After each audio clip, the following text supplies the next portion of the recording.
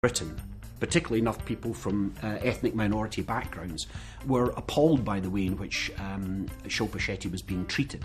And therefore their complaints and their attitudes must be taken into account, and they were right.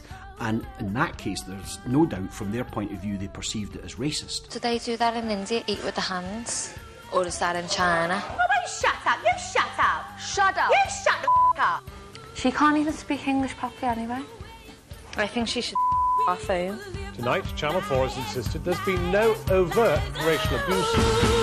Racism. Racist. Racist. Racism. Culture and class clash. Racism. Cultural difference. Of course it's not racist. It's off in my eyes. Racist behaviour against actor Shilpa Shetty. No overt racial abuse. Shilpa Shetty. Chappelle. The debate is raging about what's driving them. A clash of class or racism. It's obviously racism and racist bullying. There's no doubt about that. There's no point being silly about that and pretending that it wasn't. It quite obviously was. Jade Goody was certainly guilty of hectoring and a bit of bullying and slightly ugly behaviour, and she herself is quite happy to admit that. But it wasn't really racism that drove it, in my opinion. But we are speculating about people's motives here. The thing about racism is you can't prove it. It's just one of those things. You know it when you see it. You know, for my money, it was pretty obvious what was going on. It was right for it to be screened. It is reality. It did come from anger and loss of temper, but it was good that people saw it because they were offended by it, and perhaps they'll toil a little harder to prevent it happening in their own lives. But as the controversy rages, Channel 4 bosses incredibly still won't publicly comment. The chairman of Channel 4, Luke Johnson, ironically son of the Paul Johnson who'd called Michael Grade a pornographer, was forced into the open. Sort of. Are you going to intervene to stop this? If you refer to the statement, you'll see what our view is. Do you think racist bullying is good entertainment? As I say, if you refer to our statement, you'll see what our comment is. Well, we did ask someone from Channel 4 to come on to the programme to discuss the row over Big Brother, but they declined.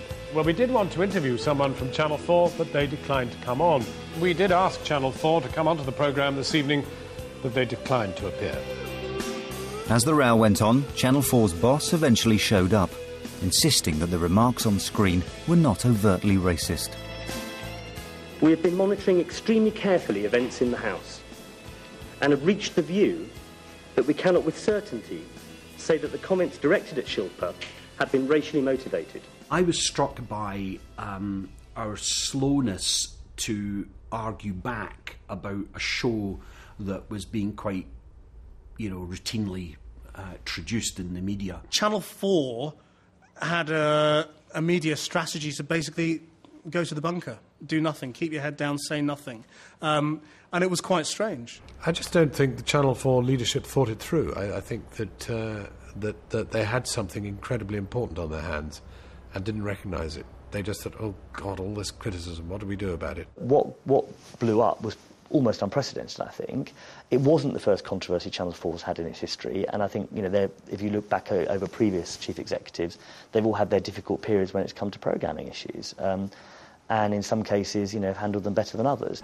I think with hindsight, we should have probably fielded other people earlier, perhaps the commissioning editor or the director of programmes at that time. Channel 4's handling of the episode led to unprecedented criticism by its regulator, Ofcom. Ofcom ruled against us, and they said not that we shouldn't have transmitted the material we did, but that we should have made it absolutely clear in terms of the context that Channel 4 and Big Brother was not condoning the offensive behaviour of the housemates. The Big Brother row came in a year when the whole of television found itself under severe scrutiny for various crimes and misdemeanours.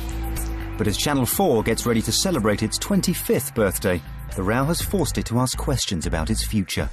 A quarter of a century on, what does Channel 4 stand for, and where's it heading? The Channel 4 remit is something that can endure forever. Be different, be innovative, listen to new voices, doesn't go away. The response to it will change completely depending on the political and cultural circumstances of the time. For us, it was very easy because there was so much untrodden territory. Now it's much more difficult. Channel 4 stood for the idea that instead of there being one audience for television, there were many audiences. Even if what pleased one viewer offended another viewer. We wanted to get away from the idea that you could broadcast good programming that offended nobody. You never could, and you never will. At its heart, taking risks, of course, remains the most important thing. If we ever get to a point where we're afraid to take risks or we stop taking risks, frankly, we should be sold off. Yes, but there's risk-taking and risk-taking. For those outside the glass bubble, is Channel 4 still delivering the bold, brave and innovative programmes on which its reputation was built? I just don't quite know where Channel 4 developed into the channel that is, the channel of Wife Swap and Big Brother. Because I think it should exist, and it has existed, to do original and different and challenging and thought-provoking programmes. And that's what the channel was originally set up for. And I think that there is a place for that. Channel 4 is great because it is completely different to any of the others. But I think if it becomes too populist and they're making shows that everybody else is making, then they're, to me, not doing what was always great about Channel 4. And all I would say to Channel 4 is, different outlook, great, but also don't make things too complicated. Don't get up your own arse with your own ego about what you're supposed to be.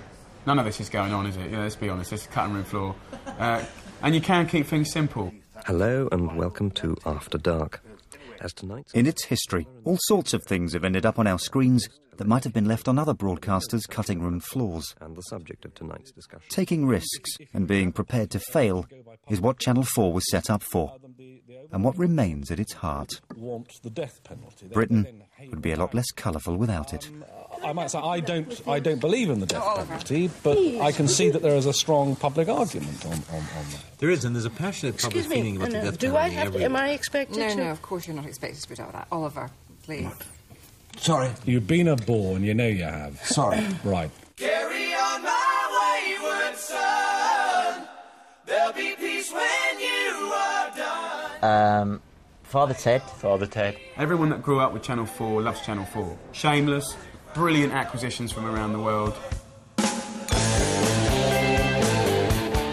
Desperate Housewives. West Wing. Friends. My name's Earl. Sopranos, which I absolutely love. Now I need to try and remember what was Channel 4. Rory Bremner. Channel 4 News. Channel 4 News. Channel 4 News. Channel 4 News has always been the best news programme on television. I think it's the beating heart of Channel 4. It may be that it's a worldwide phenomenon, that it's third time lucky. So we're going to go back to Tehran, his first live interview with British television since the crisis began. Channel 4's chief executive, Andy Duncan, is with me now. It's produced some incredible drama. I wish I could remember the dramas. There's been loads. Longford. Loved Very British Crew. If it is simple-minded and foolish to feel revulsion at the fact that millions of men, women and children are forced to live in hell so that a tiny bunch of fat cats can eat the free. Who are you? Who are you? Don't you cry no more. This is going to have to intercut this, coming back to like Man with Alzheimer's. Where, And I love the way they experiment with comedy. Between you and me, don't tell anyone else, but I am moist at the thought of Tom Dixon. I can't imagine wanting to tell anyone else, to be quite Boy, that's a nice wet start to the show. Yeah. Hope we don't stick to the scene. Jonathan Ross started on Channel 4. I mean, all the young comedians who break through probably start on Channel 4. Tons of stuff, Countdown, although I have to say I don't really watch Countdown, but, grannies love it, don't they? We're great watchers of Countdown. And now, of course, 25 years later, it's so old-fashioned and cosy that it's sort of retro and trendy again. Meet our vital statistician, Carol Vorderman. She's a Cambridge graduate and she works in computers. I'm just delighted to have been on it for so long. Hope I can carry on for a bit longer. Well, at least till Friday.